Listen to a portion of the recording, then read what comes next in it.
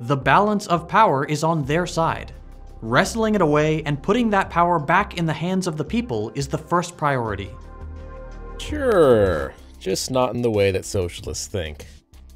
Hello internets! There's unfortunately a very common grift that Breadtube, or often just socialists in general, will often pull to try and trick people into thinking that socialism has all the answers. First, they will identify a problem in society, and to this end they will often do a pretty good job of explaining the issue at length, and often do identify actual issues. Two, they will then blame capitalism for the problem, usually without any decent evidence, and often failing to demonstrate any understanding of how markets and incentives actually operate. And three, they will then try to sell you socialism as the solution, again without any real evidence. They will then find another problem and repeat this process endlessly. Out of all the grifts that socialists pull, one of the biggest, if not the biggest, is the idea that socialism provides any kind of reasonable solution to the problems of government corruption. Issues like lobbying, where large corporations pay for the government for favors, or the revolving door where politicians often work for the private sector that lobby them as soon as their term is up, and the big guys just get to keep dumpstering on the little guy. That, if we just had socialism and more free stuff and more workplace democracy, all of these issues would just magically go away.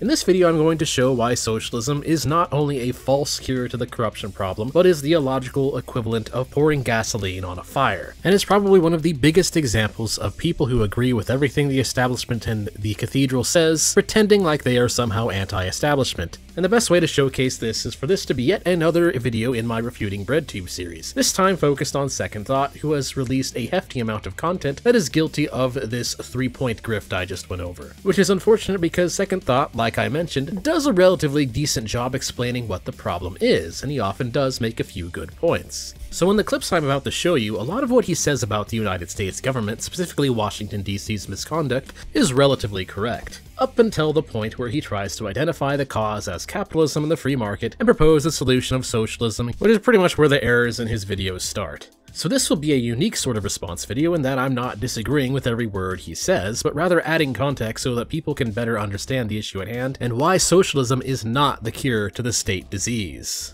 So it's now time to dive into just what he has to say. I won't be showing his videos in their entirety, it's not really necessary, just enough to understand his main points. Links to the full videos will be in the description below. Many congresspeople see their wealth grow by thousands of percentage points after they're elected, and the majority of our federal lawmakers are full-on millionaires. So where does all this money come from? What is investment?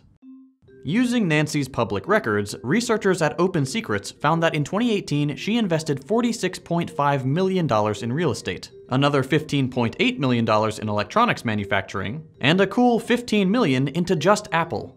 You might remember these four from the start of the pandemic. In February, this one wrote this article, where he says the US is better prepared than ever before to face emerging public health threats. But then a week later, he did this. Weird. Well, not really. Before the rest of us knew how bad COVID would get, but after internal briefings by the CDC and Fauci on the severity of the upcoming pandemic, these four senators dumped a whole bunch of money they held in the stock market right as it was about to crash. They all made hundreds of thousands of dollars, presumably using information not disclosed to the public. So a lot of what Second Thought just said was, for the most part, correct. In fact, if anything, the situation is worse than how he paints it. But this is in serious need of some context, because as it turns out, the fact that some politicians are able to get rich off investments is really just one small part of the problems going on in Washington. And it should also be pointed out that just people being rich in general isn't necessarily a problem in its own. We don't want to get into the fixed pie fallacy here. First off, it's important to point out that Open Secrets is a resource I have used before myself, and it's less of a study than it is a dump of publicly available transactions in the US federal government, and it contains a lot of data. Major companies spend millions of dollars in order to give themselves a bigger voice. Both Republicans and Democrats partake, with some companies spending more on specific parties. For the most part, there is nothing really wrong with the first half of Second Thought's video here, save for one key detail that he has left out, which is that the big reason politicians can get rich off investing is the fact that the United States government has wide-reaching regulatory power over the economy, save for few restrictions by the Constitution and various other constituents. This is why they have access to so much insider information that lets them partake in insider trading. Because they have a lot of effective power over businesses and organizations, they can just order them to provide them with the data they need to make these investments. But the real kicker is the fact that they have this regulatory control, and their access to inside information is more or less just a side effect to this true cause. And if we apply some basic economic literacy, this is pretty darn obvious when you think about it. The ability to regulate the market is equivalent to the ability to pick winners and losers in that market, since they can just regulate in a way that guarantees their favorite party to win. So obviously, a person in a position of power that lets them choose which business can succeed will have no problems investing in the businesses that will return them a profit, because when they have this regulatory control, they can just force their thumbs down on the regulatory scales, making it so the business they invested in is practically guaranteed to win the rat race. And of course, they usually choose larger corporations because those are the ones that can afford to lobby and can afford to offer cushy, high-paying revolving door jobs. In addition to being something that can be just understood rationally, which is basic reason, there's also a good deal of studies showing this to be a big problem with Washington and regulation. For instance, the impact of regulatory costs on small firms. In the study, they found that the hammer of government regulation is much harder on smaller businesses than on larger businesses. Specifically, they found that the regulatory costs on small firms was about 36% higher than on large firms. But even if the average cost per employee was the same or even slightly less between business sizes, it would still represent a huge problem in the market. These regulations are creating artificial fixed costs. A startup firm has a much harder barrier to entry versus a large corporation that can just pay the costs outright. This is the big reason why you can't so easily start your own business in order to own the production of your own labor. If you actually do research into what it takes to start a small business, you'll find a very long list of ridiculous fees that must be paid. For example, say you want to open a restaurant. There are dozens of fees and government-mandated permits you must pay and apply for to do so. These permits are complex, time-consuming, and can cost thousands of dollars. In addition to the time and any lawyer fees you must also pay to navigate this maze of legality and permits, the process can sometimes take months, sometimes years to complete. Do you have roughly 10 grand to pay the state and a year of free time to deal with this unnecessary bureaucracy to start a business? If you are like most people, probably not. The average American does not have that kind of money and free time laying around. So if you want to talk about stepping on the little guy, look no further than the regulations the state passes, often with the blessing of large corporations who know full well exactly what they are doing. And yes, the state works with their lobbyists to do this on purpose. We know it's on purpose because the system provides them a very perverse incentive to do so, as this allows state representatives to make bank and get rich off the return, and of course corporations that can afford the cost of this indirect form of bribery also have an incentive to pay those costs because it is more profitable. This is why big business and Wall Street are so involved in Washington, because if pumping money into Congress results in less competition and greater return for themselves, they're basically forced to do so, or else they risk losing in the market to a business that did if it's so profitable. Which then brings up the question, why does Second Thought omit this little tidbit of information about how it's mainly regulations that are being designed intentionally destroying small business when talking about state representatives making money off investing? Well, that reason can be found in this little clip. 2017 report by Public Citizen about senators and stock trading, you'll find that many individual senators often trade stocks in businesses that they oversee in their official capacity. I'm no expert, but this might be a problem, no? What do I know? I should just listen to people like Pelosi, who always know what to say and have the best explanations for why this isn't a problem. Truly airtight arguments. Because this is a free market. Makes sense to me. Everybody say thank you to Mrs. Pelosi for that valuable lesson in economics. But fine. Ah yes, of course, because he intends to blame the free market itself, not the people who use the aggressive force of the state to rig it with regulation. Now, to understand why this doesn't make any sense, we must go over two terms. First off is, what is a free market?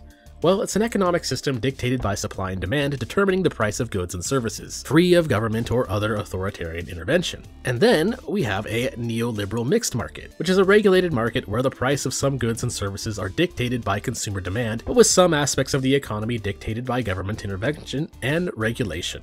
Just about every developed nation post-World War II era, from East Asia to Europe to the Americas, follows the neoliberal world order. Almost no one who studies economics seriously denies this, as it is practiced openly and with full support of major global organizations. We effectively live in a neoliberal society. If you are watching this video right now, you most likely live in a neoliberal country that most likely follows a neoliberal mixed market of some sort, which has some aspects of social programs and some aspects of taxation and regulation mixed in with a sort of quasi-free market. It is a much more complex problem other than just saying free market. This means that economic issues cannot be understood as simply capitalism is when bad stuff, which is basically the argument that is being implied here by second thought. That's an example of an outcome bias fallacy. To truly understand what is at fault in a mixed market, you have to examine the process that led to the economic outcome, not just make blind assumptions based on outcome alone, because again, in a mixed market, the causes of problems can be varied.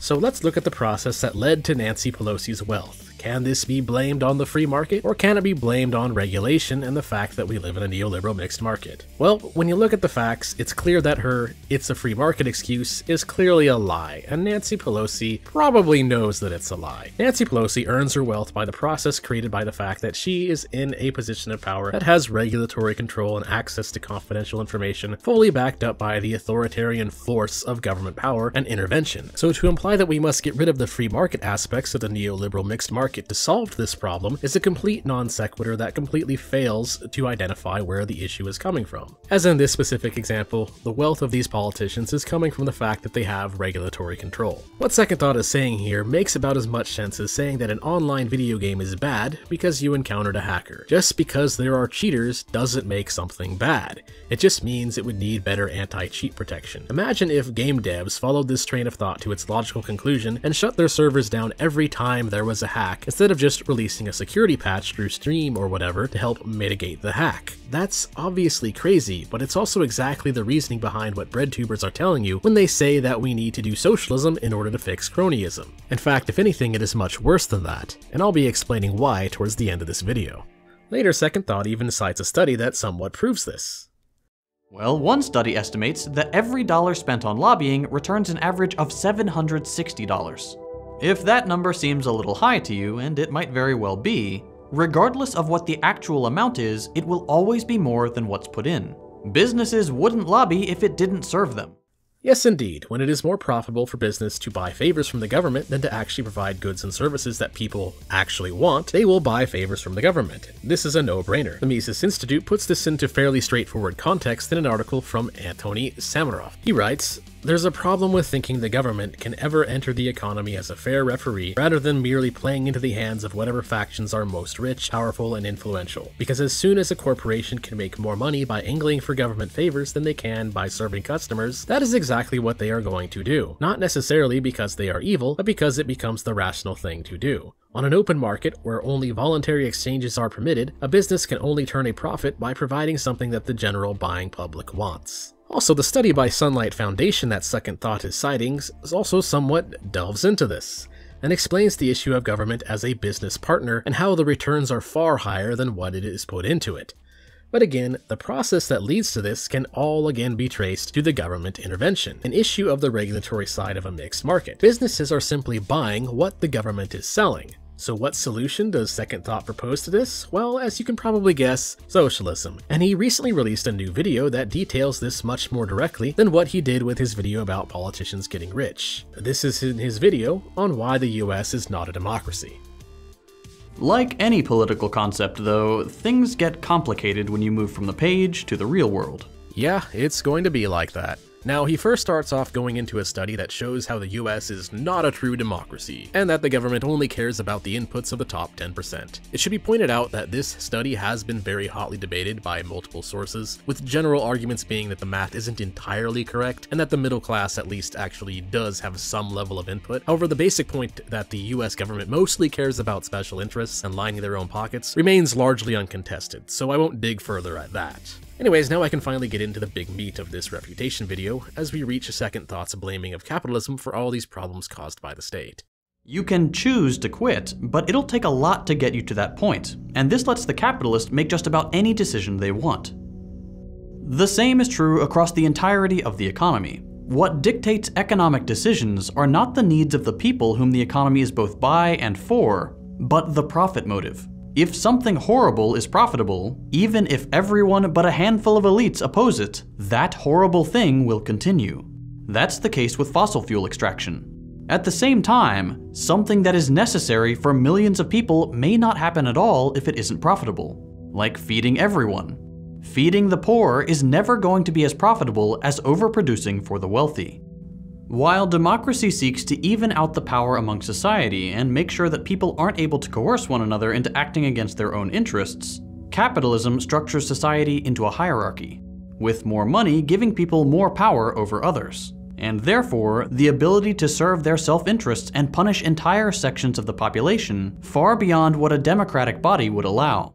Woo lad, that right there was an impressive amount of disinformation packed into a small amount of time. The first problem is, as I proved on a rational level in my video on hierarchies, there is no such thing as truly abolishing hierarchies. Democracy does not get rid of hierarchies, but merely replaces the hierarchy by rule of majority. This allows A and B to vote to take away the rights of C, which is still a hierarchy, just rule of mob. And when socialists tell you that they are against hierarchies, what they really mean is that they are against the hierarchies they do not like. And you may have also noticed that Second Thought cited absolutely no economic data or any kind of evidence for anything he just said. I didn't see anything in the video description about this either, just a Princeton study, some citations, and some glove books about democracy. That's not surprising, since when we look at the evidence we find out that what he is saying is completely false in any economic sense. For instance, all profit means is that you provided more economic output than what you took in.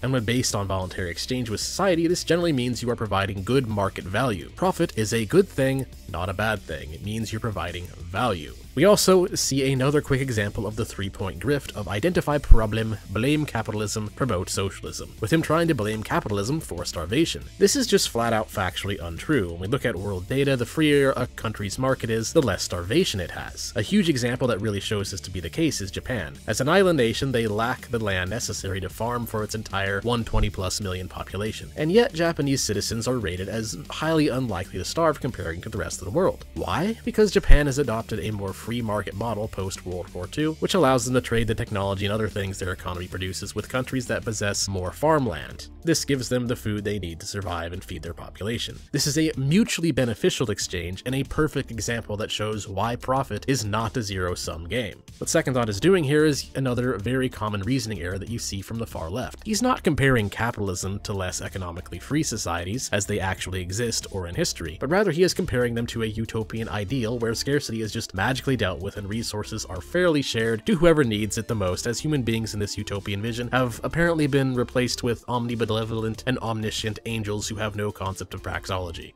Just read Tombstone, the Great Chinese Famine, if you are curious about the history and want to see what getting rid of capitalism actually accomplishes in terms of the nation's ability to feed itself.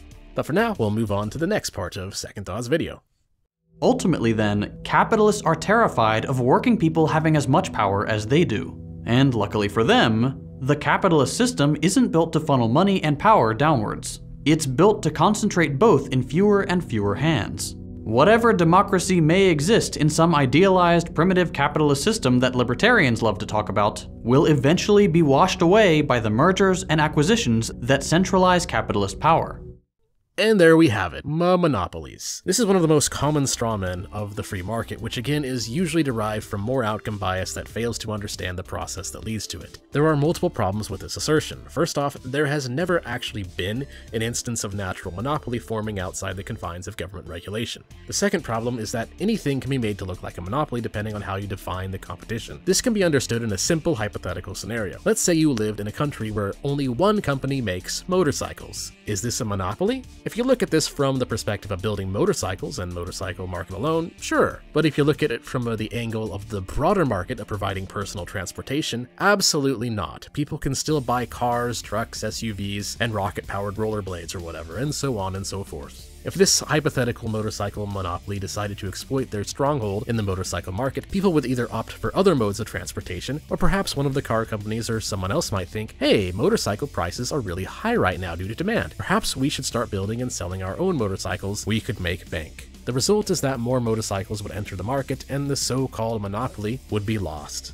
A much more in-depth rational explanation of this can be found at Mises on their article Fear of Monopoly. Edmund S. Bradley writes, The Microsoft trials reminds us that the fear of industrial concentration is the last refuge of socialist theory. The claim is that capitalism ultimately fails because all, or most, at least some, industries naturally congeal into monopolies in a free market. It follows that governments must regulate industries to bring out competition. And he then goes on to prove why this simply isn't based on reality, using similar examples to the motorcycle scenario I just provided, along with further historical and rational evidence. But the third and biggest problem I have with Second Thought's attack on free market capitalism here is the simple reality that regulations by the government are far more likely to be used to create and defend legal monopolies than anything done to break them up. And we can see this again in history by the fact that the US government has gotten larger over time, and this increase coincides with the rise of consolidation into corporate monopolies, along with regulations passed by the government which have also increased in number and scope over time. In other words, the evidence shows that our neoliberal mixed market that the Western society lives under has actually gotten further away from being a free market, not closer to it. So blaming free markets in this context for the concentration of power into a few megacorps makes absolutely no sense. If what Second Thought was saying was even remotely true, we should see the opposite relation. We should see a large government getting smaller as these corporations take control and deregulate the economy. But that is not what the data shows to be happening at all. The truth is that large corporations love the increase in government size, and they love the increase in regulations. And if you Google it, you can find numerous examples proving this to be the case and why it's the case. It's very common to see large businesses trying to get more regulations in place in order to raise the barrier to entry for their market in order to prevent competition, or just otherwise regulate the competition away. Big tech giants like Facebook are actually one of them, as well as when Mattel used regulations against smaller toy makers. And Wall Street likes to get on the action as well, because if they know which winners and losers the state is choosing with these regulations, they can make their safer bets, adding another layer of perverse incentive for destroying small businesses with the threat of aggressive force. And yes, it absolutely is a threat of force that they are exploiting here. If you were to start a business in a market that has, say, $20,000 of regulatory fees, permits, and other hoops that the state wants you to jump through to be allowed to even start and compete, and you choose to just flat out ignore those fees and hoops, eventually the state will find out about it. They will start by sending you nasty, threatening letters and demanding you pay fines for non-compliance, and if you choose to ignore those letters, then eventually the state will send armed men to forcibly seize your business and take you to jail. It's important to understand that socialists not only do not provide any protection against this problem, but are actively encouraging it when they say things like seize the means of production. They just sugarcoat it with utopian ideas of equality and fairness to trick you into not realizing what they're doing is they're really just condoning theft. This is also not just some fringe problem that only Austrian economists from the Mises caucus have the guts to point out. You can find explanations for why big business loves regulation and big government on numerous think tanks, like the Adam Smith Institute or the Cato Institute, and even Reason.com. All have articles explaining the problem of how regulation is the tool of big business to artificially increase their market share through, again, a system that works on the back of the threat of force. So to blame any of this on the free market is to basically say free market is when the government regulates the economy, which is just by definition incorrect.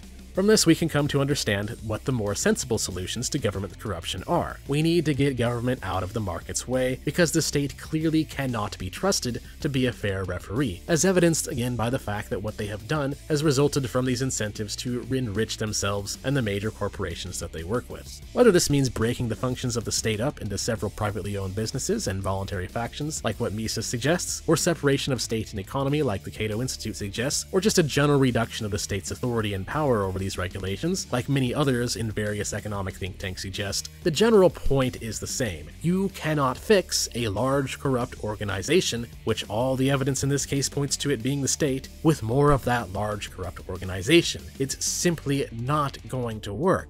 Failing to understand this is like saying that in order to fix the problem that sometimes cops accept bribes to look the other way from violent offenses, that we must give the cops more power and take money away from the people so that they can no longer bribe the cops. Most rational people can probably understand why that would be an absolutely brain-dead solution.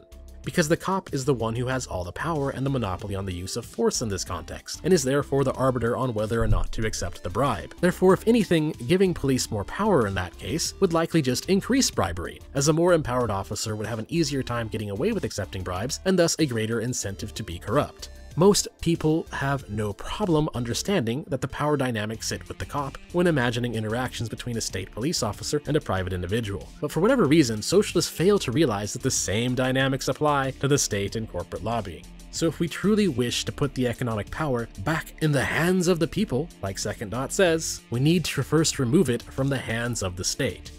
But anyways, Second Thought continues on his sail with more socialism. At the end of the day, the most determinant aspect of our lives, the state of the economy, is left up to forces that we know will happily crush the needs and interests of the vast majority of the population to satisfy the greed of a well-positioned few. Our democracies are neither by the people nor for the people. They are by and for the capitalist class. But it doesn't have to be this way. By bringing the economy under democratic control, the pressures felt by everyday people in the workplace can be reduced. So long as there is scarcity, difficult decisions will need to be made, and we won't completely eliminate the everyday stress of human existence. But the artificial stress of creating surplus exclusively for a class of property owners, that we can get rid of. More generally, governments could shift away from the parliamentary democratic model imposed on us centuries ago by slavers and landowners, and instead adopt a style of council democracy, or liquid democracy, to blend elements of representative government for those who prefer to temporarily delegate power, with more direct democracy elements for those who prefer to be involved. Workplaces could be run without management entirely, or with a group of managers directly elected by the workers. Constitutions could be drafted and approved by referendums of the general population, like is the case in Cuba and is starting to take shape in Chile. Positions within democratic institutions could be assigned by lottery, the way jury duty is, or by any number of other methods to ensure a more decent representation of the population. Central aspects of the economy could be planned or otherwise controlled to ensure that basic necessities are available to all. Positions of decision-making determined by lottery? Yeah, no, that is one of the silliest ideas I have ever heard. Decisions are best made on positions of merit. Deciding by lottery just means you could easily get some random fool who has no idea what they are doing, presiding over decisions that will almost certainly have a negative impact on people who do. I'm surprised I even have to point that one out. Other than that, what Second Thought just described there is really just a very sugar-coated version of socialism. And as I have been hinting at throughout this video, there is a very big problem with this solution. And that problem starts with a question. What does socialism actually do about the concentration of power? Well, hilariously enough, it gives it all to the state, thus creating an even bigger concentration of power into the hands of bureaucrats than what they accuse capitalism of doing. You see, when socialists try to sell you the idea of a workplace democracy, what they are often leaving out is the fact that this only makes sense under the context of the state forcibly stealing ownership from those businesses. It effectively means that the state now owns everything. Socialists are making the mistake of thinking that making it more democratic somehow changes the fact that it's still a monopoly. But this is not the case at all. Socialists are committing a crucial reasoning error, the belief that if they are participating in their slavery and get to choose their masters, then this somehow makes them free. In this sense, socialists are really just committing an extremely convoluted bandwagon fallacy, that if we all just decided to trust the communists and vote for this to happen, then it's magically a good and fair idea, and that it will somehow be free of corruption because they just say so, and that if we just vote for every economic decision, then those economic decisions must be rational ones, because hey, we voted to run off the edge of a cliff, so off the edge of a cliff we go! Brilliant. Absolutely brilliant. You may have also noticed that Second Thought once again provided zero evidence at all that these proposed changes would be free of the same government corruption problem we already see with an even less complex form of government that we already have. When you remove all their fluff about for the people and democracy from the equation, what they are saying amounts to nothing more than the government is corrupt and the solution is government. And then they fool you by saying that we the people will be the ones in charge. Spoiler alert, that is not what happens when practice. We the people will not be in charge, and it never will happen. The people in charge of the social essential planning would end up being, ironically enough, the exact same people who are currently engaged in the very corrupt backroom deals that Second Thought's videos are complaining about. You would live in the pod, you would own nothing, and you would not be happy. And most of the political establishment knows this. This is why Breadtube in general is not seen as a threat by the cathedral. Rather, just the opposite. They are regularly praised by mainstream state proxy media, because these people ultimately do not pose any real ideological threat to the establishment's power, since their ideas ultimately will just result in a process that leads to them retaining that power. When we look at historical examples of socialist attempts to root out government corruption, they fail. For instance, North Korea claimed to have fixed its own private market corruption problem back with Kim Il-sung when North Korea was undergoing its Juche revolution. It has, not exactly worked out well for them. North Korea's totalitarian regime now just directly controls the businesses, requiring them to meet quotas. Life for the North Korean people still lags behind the rest of the world. The two that Second Thought mentioned, Cuba and Chile, haven't exactly gotten anywhere either. The reality is that socialism has a track record of completely failing to do anything meaningful about government corruption, and no amount of socialist propaganda can ever cover this up. And you want to know the even harsher truth? Socialism doesn't even work in theory, not just in practice. To show why this is, I have done this episode of Refuting Breadtube as a collaboration with Liquid Zulu. Be sure to check out his video for an in-depth explanation for the impossibility of socialist theory and how it is logically doomed to failure every single time. But as far as I go, that's all for now. Feel free to like and subscribe and all that to see more of my content, and be sure to check out Liquid Zulu's video as well. Thanks for watching, till next time.